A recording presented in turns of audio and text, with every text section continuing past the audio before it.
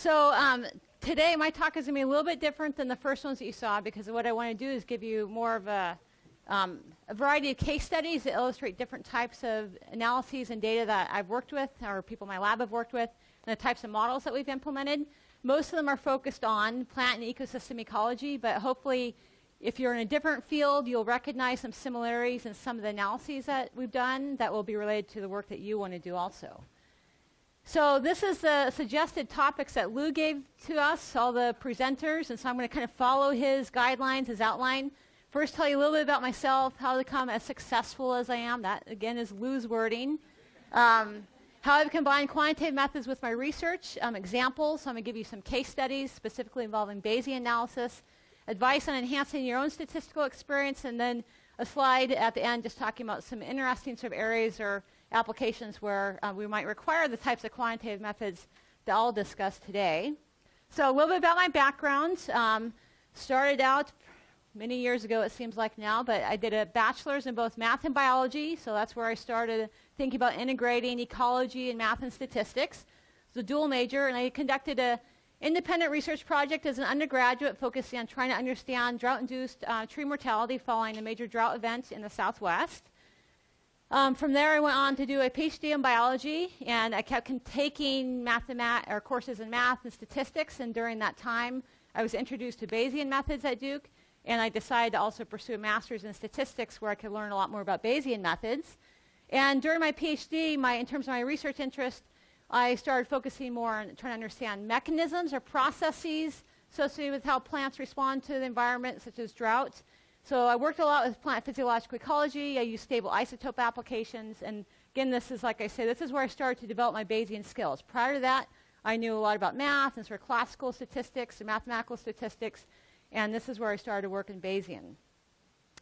Then from there, I went on to do a postdoc at Princeton by an NSF bioinformatics postdoc, which allowed me to explore more ecological problems. So I started working in forest, synthesizing existing data sets and developing process models of how trees grow and die. And during this time, I started also developing large databases of plant functional traits. I'm going to talk a little bit about some analyses involving that. And I really expanded more upon my Bayesian modeling skills via just my own experiences and collaborations, and starting to lead seminars with other people, reading articles and papers, and working on a variety of collaborative projects.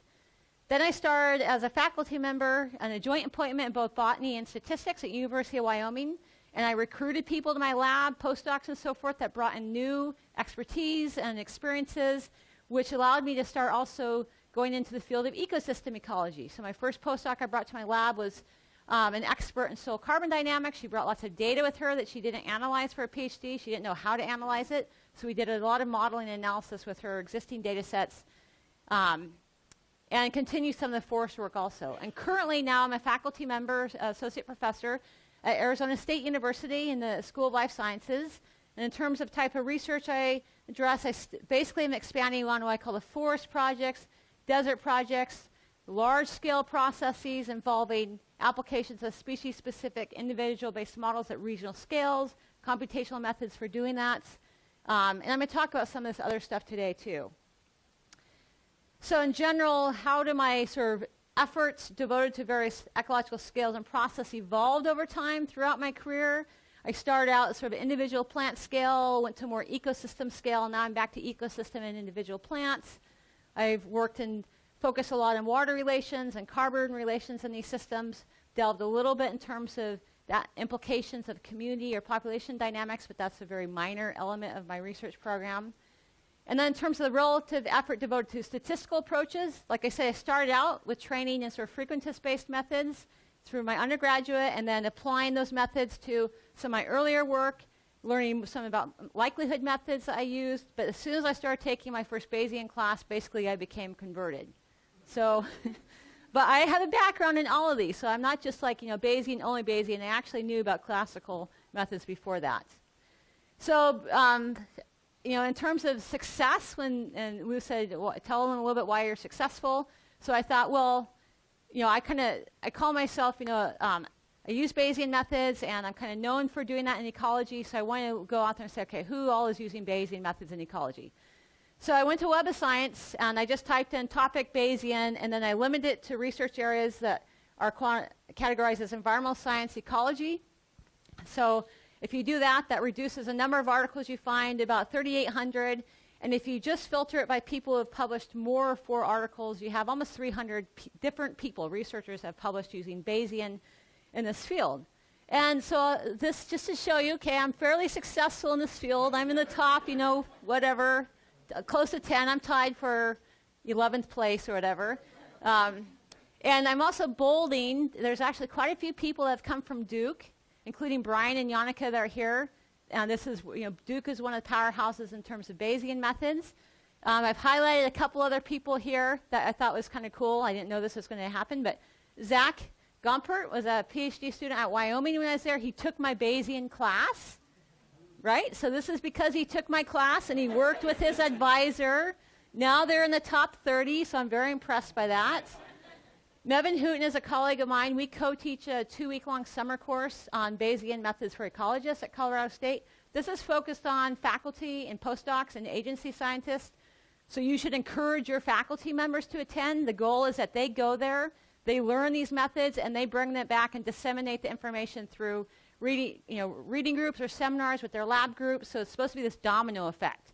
So if you want to learn more about this, encourage postdocs or faculty in your lab groups or at your institution to try to apply for this workshop. It's in high demand. We receive over 100 applications and accept about 25 a year.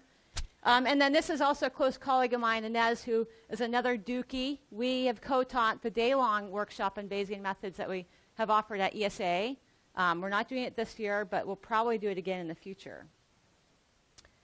Okay, so again, why am I successful at what I do? This should give part of it away, right? This network diagram. A lot of it is through collaborations, through great people I have in my lab. Students and postdocs have done a lot of the work, right? And I help them learn the methods. And collaborators, a lot of them bring data. I actually, or my lab or myself, actually probably only collect about 10% of the data that we work with. The other data sets are coming from outside. So that's really important. Those collaborations are key to, I think, my success. And also what's important in terms of the success with respect to the type of research I do is an integrative approach. I have training in math, statistics, biology, ecology. So and I try to encourage this in my own students in my lab, and I also would encourage this with you guys too to try to get this kind of diverse training to build a skill set that is fairly unique. So in the work that we do, so my students collect their own data. They process a lot of that in the lab. We might draw upon existing data sets, public repositories or data from other collaborators. We bring those data sets together by statistical methods. Those statistical approaches usually analyze the data in context of some sort of theoretical model that you can describe by mathematical equation. When you combine those types of approaches with the data, it usually becomes kind of complicated. So we use various computing and simulation techniques to do that integration. Okay, so what I want to tell you first was just starting out from my background from where I began with. So one of the first papers I wrote as a PhD student before I took any Bayesian classes, this is that first paper. It was looking at stomatal conductance and photosynthesis in this desert shrub in Laria. I wanted to understand what the factors that controlled it, how it varied over time. And so the general idea here was I collected a bunch of manual, so I actually did do a lot of field work as a PhD student, making manual measurements 10 hours a day for, every other day or every day of the week during the summertime. This represents measurements of photosynthesis, conductance, and what we call leaf internal CO2 concentration. These are averages across shrubs, so we have multiple observations within a day. Each point is an average of at least probably about 8 shrubs. And so the idea was try to understand this variability, what are the factors driving this in the system for the shrub. So the type of approach that I took was sort of what I call now a piecewise approach. I was only somewhat satisfied with it while I was working with it because I wanted to be able to think about integrating all these data sets at once. We know physiologically that photosynthesis depends upon conductance, how open the stomata are, because the stomata are going to let CO2 into their leaf. That photosynthetic rate depends upon the difference between the CO2 concentration inside the leaf and the atmosphere. So photosynthesis biologically or physiologically depends upon these two quantities. And conductance was also modeled as depending upon some maximum conductance that could happen during the day that could be controlled by other factors. So I went through this piecewise analysis where I fit a nonlinear least squares of model to understand maximum conductance each day. From there, I took that and I put that into the my model for within day conductance over time using a nonlinear mixed effects model that used maximum likelihood to get parameter estimates. Then I took the results from that analysis and I plugged it into a model for CI and photosynthesis. There's this piecewise step process, and in the end I thought it sure seemed like it would be better to do this all at once, but I don't see a clear approach to do that using the tools that I know. So then I took my first Bayesian class that now is allowing me to think about this differently. So how many people have had some training in Bayesian, even if it's just like a day of a workshop? Okay, so almost half of you, so that's good. And those that didn't raise your hand, have you heard the word Bayesian before at least? Okay. All right, so the basic idea behind Bayesian is that, and why I find it so appealing, is that it's based upon simple probability rules that are not contested, right? These are real, these are basically kind of like mass balance type of rules. So it's a probability foundation that provides a mechanism for integrating data, of potentially different types of data, with process models like these mathematical models or theoretical models, and the unknown parameters that tell you about those models and the data. And it's based upon Bayes' rule, which is just a simple formula I'll show you in a second. And it also makes you think about joint distributions, conditional distributions, and marginal distributions of probabilities. Those all come into play, and those are usually quantities in the end that we're trying to estimate. So those are the primary players. So this is an example of Bayes' rule applied to a simple Bayesian data analysis.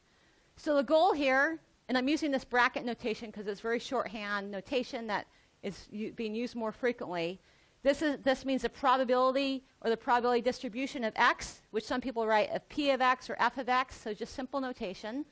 So this represents a probability or probability distribution for your unknown parameters. I think I have a slide here. For unknown parameters, these would be like regression coefficients, variance terms, treatment effects, things that you want to estimate. Conditional on your data, so just conditional on what you've actually observed, your data. It's not conditional on things that you could have observed but you didn't, right? That's the classical sort of frequentist interpretation. This is then written according to Bayes' rule. That's what's on the right-hand side here. This would be the joint distribution of the data and your unknown quantities, your parameters theta, divided by, this bottom term is actually the marginal distribution of your data. Okay, so how you get that is you take the conditional distribution of your data, given parameters. So what would you expect the distribution of your data to look like if your parameter took on a particular value, multiplied by the distribution of your parameters. So what are the possible range of values your parameters can take on, and then integrate overall possible values of your parameters. So you integrate out all the uncertainty about your parameters, and you're left over with what's called a joint distribution for data. I note here that this denominator is just what we call normalizing constant. Once you've observed your data, it's just a bunch of numbers in a table someplace. And so that denominator is also just a number. Okay, so you can think of basically ignoring that denominator, because just a number, and your numerator is the thing that contains the unknowns. The thetas are the unknowns. So we can write this formula very simply. This is our simple Bayesian formula. The conditional distribution of the unknowns, theta, given your data, is proportional to the conditional distribution of data given parameters theta times this marginal probability of the parameters.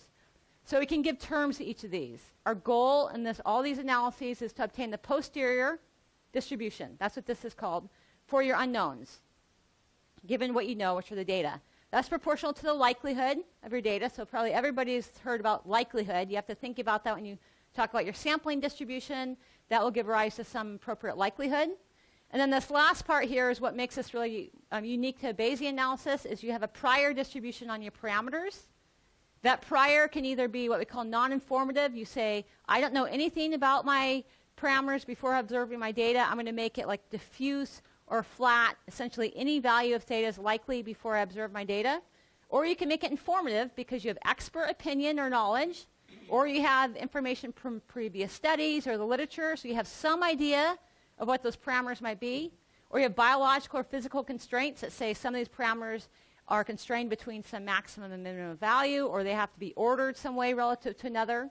Right? So you can build in those kind of ideas into that prior, which makes this really appealing, and the Bayesian approach is one of the few approaches that allows you to do this explicitly. Okay, so that's a very simple approach, but when you have more complicated types of data that you guys are all talking about here at the workshop, we have to extend that approach to deal with the types of issues that you're encountering. So here will be an example of one extension where we can think of modifying this to include what we call a hierarchical parameter model. So in this case, we might actually think of two different types of parameters, theta and phi, two different unknowns. And we might think of the data as being conditional on some parameter phi. And then that parameter phi, its distribution or the values it takes on could depend upon another parameter, a population level parameter, what we call theta. And then we assign a prior to theta, that population level parameter. This would be a hierarchical model for the parameters here. We can express these types of models, and I think this is very useful for when you start out. Express it as a graph, and that helps you put together the pieces. So in this particular example, we have the graph here would be called a DAG. We have nodes representing different types of quantities in the model. Here's a node that represents data.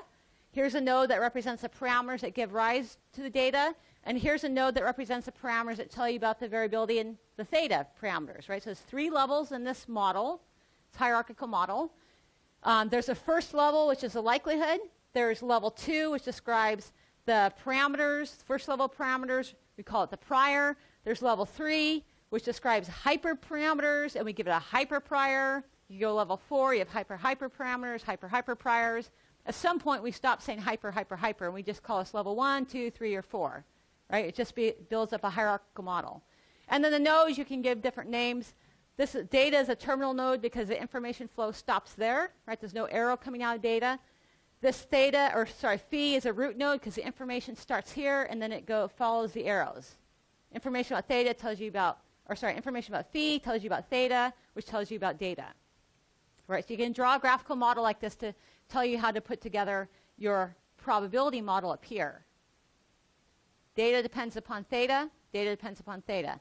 Theta depends upon phi, theta depends upon phi. Phi is by itself, it's a root node, it's not conditional on anything, it's a root node down here. Okay, so those match up.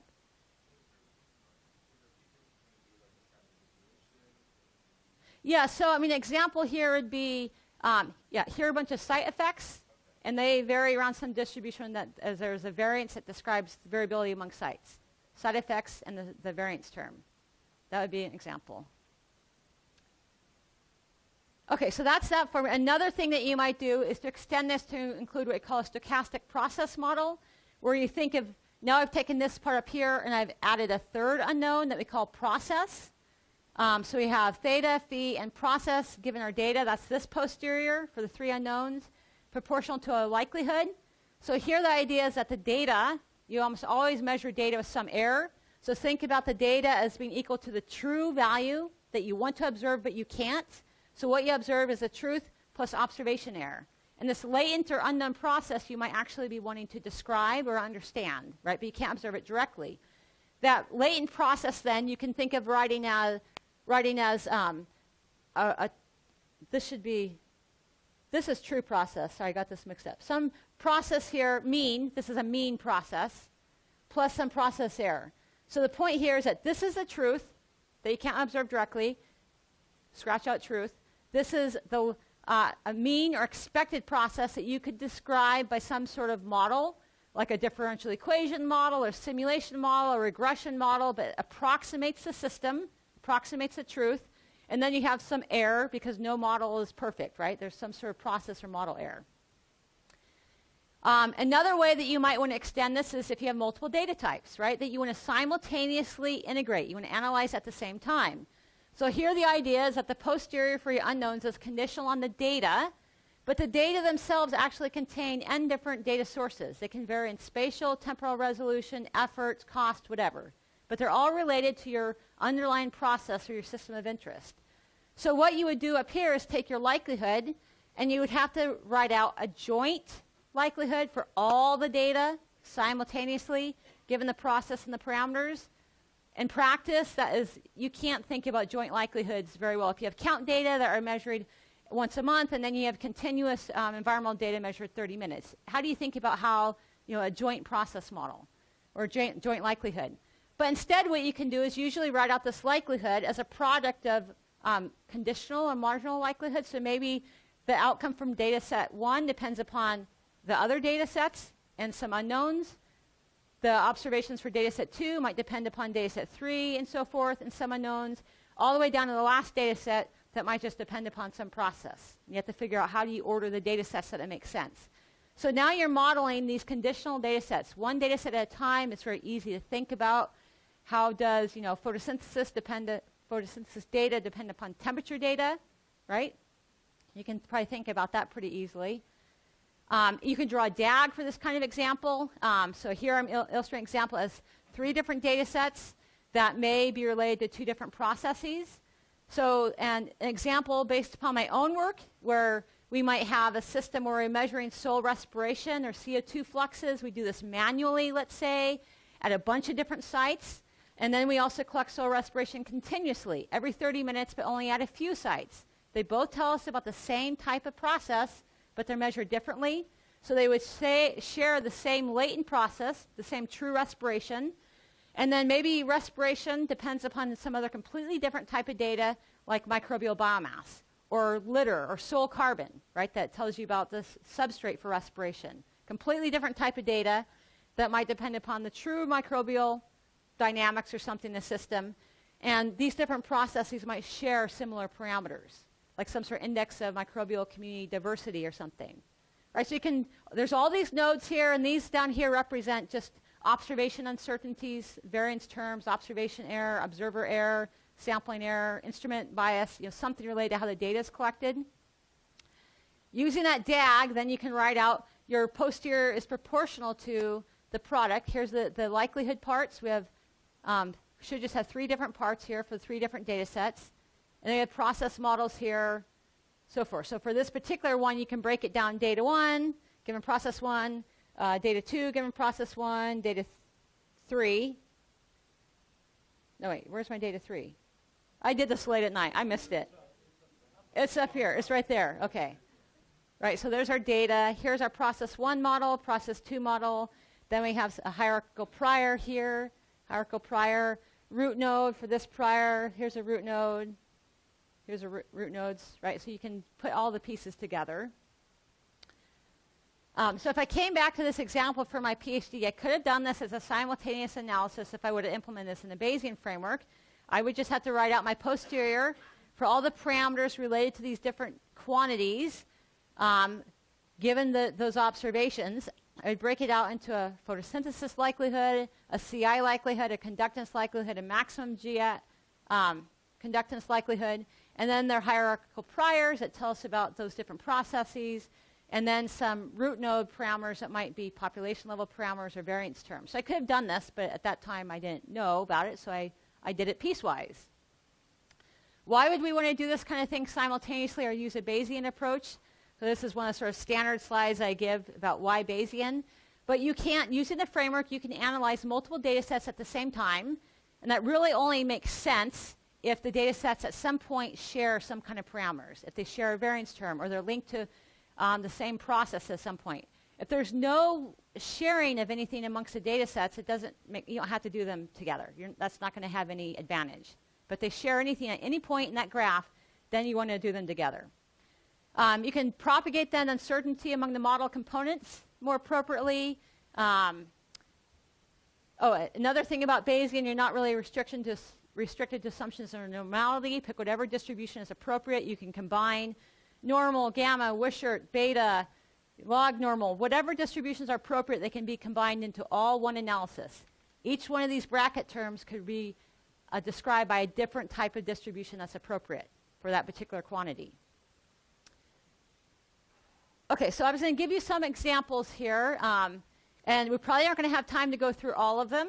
So once we start getting close to time, I'll probably just skip one and end on the last slide. But if you have interest in one I skipped, you can talk to me about it. I do want to do the first 2 and maybe one of these 2. These last 2 are somewhat related. So this first one, how many in here at some point are interested or want to do some kind of meta-analysis involving literature search and you want to analyze the data? So there's probably, it looks like about a third of you. Okay, so this will give you an idea of an alternative approach to doing a meta-analysis. So this is a case study, Bayesian meta-analysis of tree functional traits. I'm going to focus on specific leaf area. It's a trait that's very easy to measure. There's lots of data in the literature. All that is you go out to a leaf and you measure the surface area of the leaf and you divide by the dry weight. That tells you something about the structure of that leaf. It's related to photosynthesis. It's related to herbivore preferences, nitrogen content, a variety of other things that it's important for understanding. But we're just going to look at SLA. As part of this, my lab has been compiling a huge literature database on tree functional traits, including SLA, but a bunch of other traits related to physiology, anatomy, and structure of trees. This is all extracted from the literature, so we extract things like sample means, sample variances, sample sizes, and all sorts of metadata to go along with every quantity that we extract. So metadata are things like, does that quantity associate with a particular treatment that was applied, elevated CO2 or watering or so forth? What are various sample or study site information we need to keep track of that could affect that observation that was reported? Site information, what species does it belong to? Who published the value, right? Keep track of the source information. So there's this huge database now that we're going to query. And here's an example of a summary of the query for two different traits, specific leaf area and wood density. Let's just focus on the specific leaf area column. So how many records do we have? Almost 1,900, derived from about 180 different studies or papers. That represents about half of the species in the U.S. that we're interested in. And it represents 2/3 of the genera in the U.S. But when you do this you think about whatever trait or quantity you're extracting from the literature, it's probably going to be affected by other things, right? There's some uncertainty associated with it that you can quantify based upon standard errors and sample size. So how certain are you about that sample mean? And then that particular value could be affected by covariates or methods. And for SLA, these are the type of covariates that would affect the value that we extract.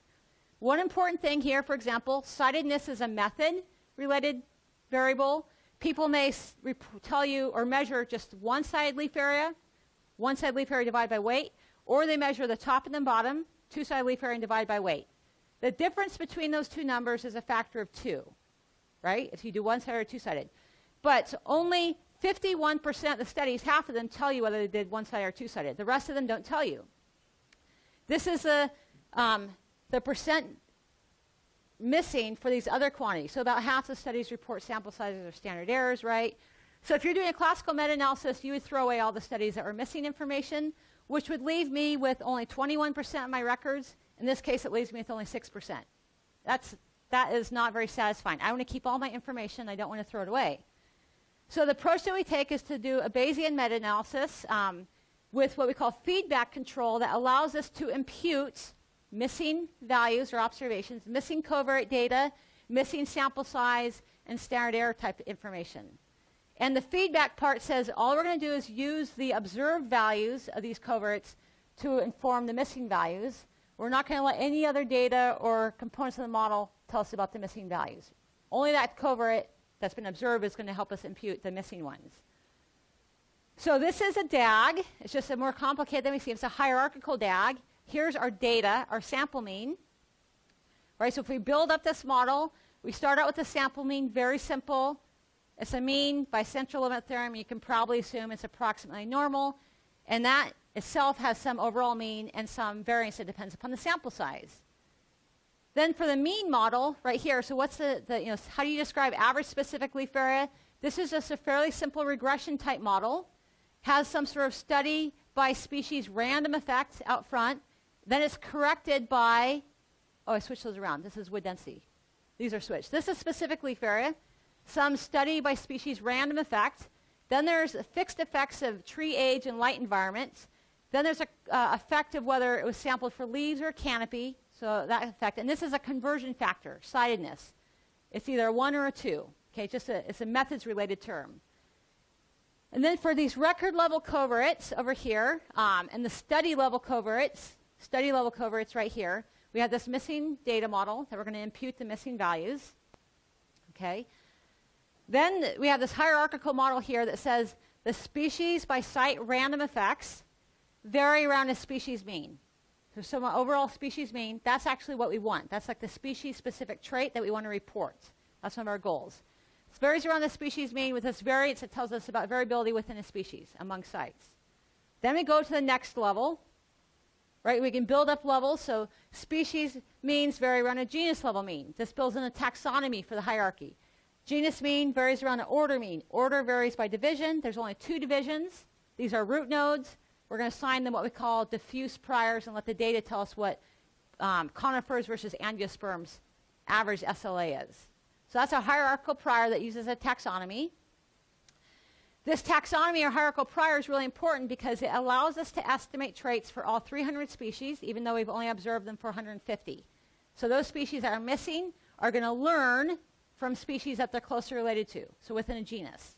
Right? So you can estimate then species for all 300. Or if you want to be a little bit more accurate about relationships among species, you can replace the taxonomy with a phylogeny. So here's a phylogeny of the 85 genera. Zoom in on a particular genus here, Magnolia. Then we have the species level phylogenies for that particular genus. So this creates another DAG. It tells you this species' parameter varies around its parent node parameter.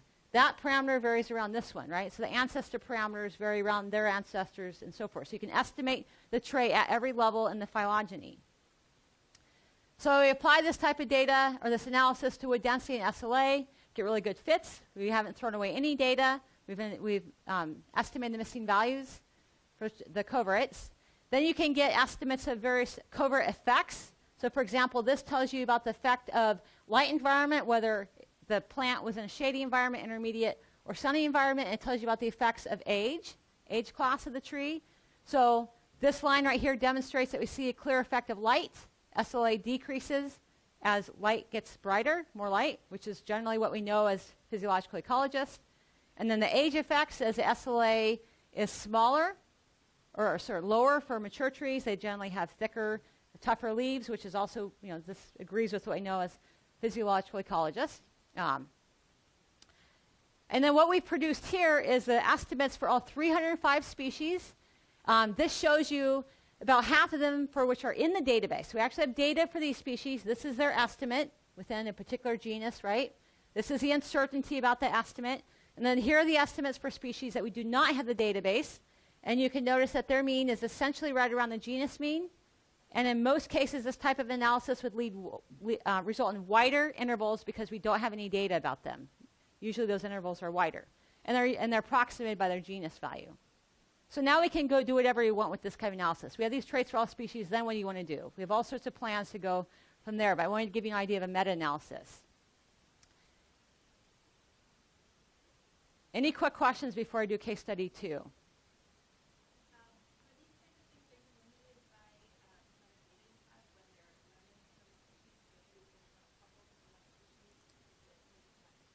Yeah, so I always get this question, and there's no specific cutoff, right? I mean, she asked if there's any limitations basically on the amount of data that you have available and whether you can estimate, for example, species that you don't have any data. And my answer is that there is no specific answer. And one way you can do that is to test that by creating data sets of varying missingness and see at what point can you not recover the true parameters that you use to generate the data. We did some simulations like that, but not to address your particular question. But I don't have a specific answer that says, there's a cutoff of 20%, because I think it depends upon the problem.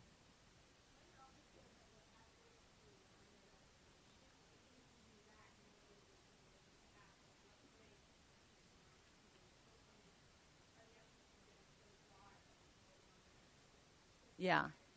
Yeah. So that could help you identify that cutoff. Yeah. Any other ones?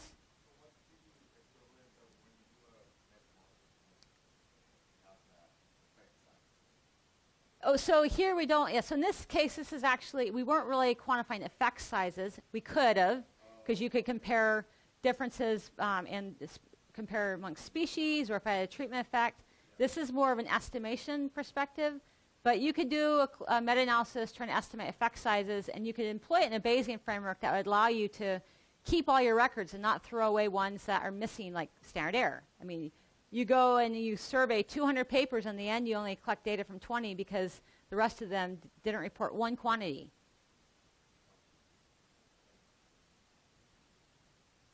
Any other ones? Okay, next case study. This one is quite different than that one. Here I want to tell you a little bit about how work that we've been doing to quantify time scales of antecedent variables, how they might influence whatever process of interest based using time series type data. This is completely different than a classical time series analysis, but we're planning on comparing our approach to more classical approaches. The particular example I'm going to give you is looking at tree growth based upon tree ring widths and how tree growth is related to past climate data, past climate conditions, precipitation and temperature. So we have two different time series data here that we want to look at. So the ring width data, so this would be an example of a cookie or a cross-section of a tree, and the data are the widths of these annual rings that tell you about growth from one year to the next, right? So that we have these data that we've extracted from an existing online data bank, and we've done that for several species in the US. Here's a DAG that's going to illustrate our analysis here. So here we have ring width, right? That's our data. This is going to tell us how to put together our likelihood. The observed ring width is going to be conditional on a mean or expected ring width that you are going to model some way, like a regression model. So we'll go and put that up. So here's our likelihood. So here we've log transformed our ring width for a particular year or time for a particular tree or core. That's normal with some mean that varies by time and core, and then there's some variance that tells you about basically the residual error term there. Then we go to the next level and say, how do we define this mean? We're just going to do what looks to be deceptively like a fairly simple linear regression model where we have something like this. The mean has these coefficients. These are like random coefficients. They're individual level coefficients. So you can think of a random effects model. Each of these coefficients, the intercept and the slope coefficients for our covariates, depends upon what tree or core you're looking at. So this would be an effective age, effective antecedent precipitation, antecedent temperature, their interaction. And then there's also expected to be a correlation between this year's ring width and how much the tree grew last year. So this is like an autocorrelation term, kind of like an AR1 type process. So this right here looks like just a linear regression, and on the surface it is. But what makes this more challenging is that these antecedent variables are not known, right? They're not fixed covariates. Instead, they're going to be modeled. We have a stochastic model for them. So we'll talk about what that is. So looking at our DAG, we have the mean, and it depends upon the antecedent covariates. Then we have separate models for antecedent precipitation, antecedent temperature. So generally when people incorporate antecedent conditions, like antecedent soil moisture, you might take the average soil moisture over the past week, and you use that as a fixed covariate that goes into your analysis. So what we want to say is that we don't know what's the time period over which we should average. And maybe different times in the past have different importance weights, right? Not everything's equally important as would be suggested by a mean. So here's a very simple model for computing an antecedent variable. This could be precipitation or temperature. We're going to take the observed values for some year, so 1900, 1901, 1902, and then each year has monthly records of temperature, average temperature, total precip. And we're going to compute the antecedent value as some weighted average of the past observations over some past time period. So we're going to average over years going from the current year to maybe 4 or 5, 6 years ago, and we're going to average over each month within a year. So these weights here look like probabilities, essentially. This is the importance of precipitation received in month M, given a particular year it's in. This year, last year, the previous year, so forth. And this is the relative importance of precipitation received during different years. The importance of this year, the importance of last year, the importance of the year before that. These are the importance weights that we don't know. We're going to estimate these. We're not just going to do a simple average. We're going to estimate them. So these unknown importance weights, these WX's, the monthly ones, and the W primes, which are the annual weights, tell us about the relative importance of climate conditions occurring again at past years and at different months. If you then we're going to get estimates for these W's. We can plot them over time, and that will help reveal the potential lags in responses to climate and the time scales of influence. You know, how far back in time do these variables affect growth? The implementation of this is actually kind of tricky because, like I said, if you go back to the previous slide, what's happening here is you're multiplying an unknown quantity, a parameter, by another unknown. You have the product of two unknowns. So in order to estimate that, that can create what we call identifiability issues if you try to separate the product of two unknown things. We have to implement some fairly simple coding and reparameterization tricks that allow this model to actually mix well in terms of the MCMC implementation, and converge, and we get good estimates in the end. That makes it run faster. This would be an example then of what we get in terms of the annual weights, the relative importance of precipitation and temperature received or occurring during different years. So during the year of growth, the previous year, 2 years ago, right? And we have that for different species and different sites. So one thing you can see here is that temporal patterns, up and down, how these weights are, they differ between the climate variable, and they differ between the sites and species. So as an example, let's just look at the precipitation one. One thing that is fairly consistent is that precipitation received during the year of growth or last year have the highest weights, meaning that it's most important. So precipitation during current year and previous year is most important for predicting tree growth. But that is in contrast to temperature. Look at the importance weight for current temperature. Generally, it has a weight of almost 0. So temperature conditions during the year of growth are not important in most of these cases. There's longer lags associated with the temperature effect. You can zoom in on this and get a finer time scale understanding of these important weights at the monthly time scale, going from, this would be December of the year of growth. Basically, the trees aren't growing in December. So you would, I don't know why that has a high weight, actually, now that I think about it. I'm not sure why that's high. They're not growing then. These all make sense because they're not growing during the fall. So we have low weights. You go further back in time here, and you can see some peaks. All of these right here have really high weights. This says that precipitation received during the winter and spring prior to growth is most important for growth. And then you can identify a couple other peaks that are related to even longer lags that help you identify seasons further back in time that could be critical for growth. You can look at the coefficients associated with those effects. This would be the effect of age, antecedent precipitation, antecedent temperature, and previous year ring width. So there's just a couple things I want to point out. I call these two things endogenous effects. They tell you about how properties of the tree affect growth. And if you look at the effects across all the different cores or individuals, they differ among cores. So for these endogenous effects, we see that there's variation among individuals that might reflect something like ontogenetic growth patterns. But if you look at the exogenous climate effects, they're all significantly different than 0, but they don't differ among individuals. So it appears that these climate effects reveal population level acclimation or adjustment to site level conditions that's consistent across all individuals. And given that we are out of time, I will let you ask me questions about this one.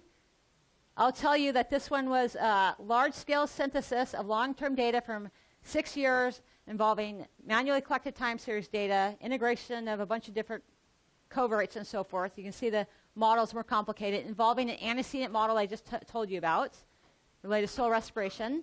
The other one was interesting because it actually incorporates a process model based upon diffusion theory, PDE equations that are then solved at some point to give you an analytical expression for the expected process model, right? Inspired by theory and physics. That is then fit to data on trace gas concentrations collected over time to reveal trace gas fluxes at the soil surface. So this is a little bit different than the others because we're actually using this sort of theory-based process model. So if you have questions about that, you can ask me. But Luke, this is something that I wanted to talk about that's not, we'll have maybe a little bit of discussion here. I don't know if we're going to get to this later, but enhancing your statistical experience, right? How do you go about doing this? My perspective is from a modeling, an inference, and estimation perspective. That's basically what all my case studies were about. So what kind of courses would you want to take to develop the skills that you would need? So this is what I usually recommend students in my lab. Jessica has already worked through about half of these or more. Everybody should have some understanding of calculus. Calc 2 minimal, hopefully Calc 3. I have graduate students coming to my lab that actually take remedial calculus courses to get up to that speed. Mathematical statistics, where you learn about probability, probability theory, expected values, distributions. I think that's more important than taking a bunch of sort of specialized applied courses, ANOVA, regression, so forth. You learn the fundamentals, then maybe take a modeling type class like regression. From there, I would suggest doing something fairly modern like maximum likelihood or Bayesian approaches that will be much more flexible than just drop-down menus that you might see in something like JUMP or whatever. Learn programming. R, I'm just learning R myself right now, I have to admit. I hope that the rest of you are already on your way. This is the time to do it. Don't wait until you're a faculty member. And then maybe you'll take a couple specialized classes specifically related to your type of data or the things that you plan on doing. I also would suggest if you are at an institution that has some sort of graduate certificate and you have enough background to do this, I would pursue a graduate certificate in statistics or applied math or computing. I mean, this will only help you in terms of building your skill set and having tools to address your problems. Develop collaborations. Learn to speak statistics so that you can collaborate with a statistician that can help you with your analysis and models. And go to them before you start collecting data if you can. Interact with your fellow students. Learn about problems. Provide input just like we're doing here. You can learn a lot from talking with each other, and you're probably not as kind of reluctant to speak up when you're talking with your peers. Self-learning, I think, is really important. Organize reading groups. Organize problems where you guys come in and work on problems, hands-on stuff, could program together, can do something like that. Ask one of your faculty advisors to offer a seminar course for focused learning, right? Just a 1 credit hour seminar course. It's not that much work for us to do. I just need a critical mass. And explore potentially short courses, NIMBioS tutorials. They're anywhere from a day or 3 or 4 long.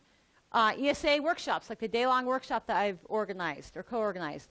Summer courses. There's a variety of ones out there that you could apply for and hopefully get into that might offer training beyond what you can get at your own institution. And this is not terribly important. I'll just leave that up there. My last slide. Because I don't have interesting ecological questions. I'm just the types of problems that you might encounter and methods, quantitative methods that you need.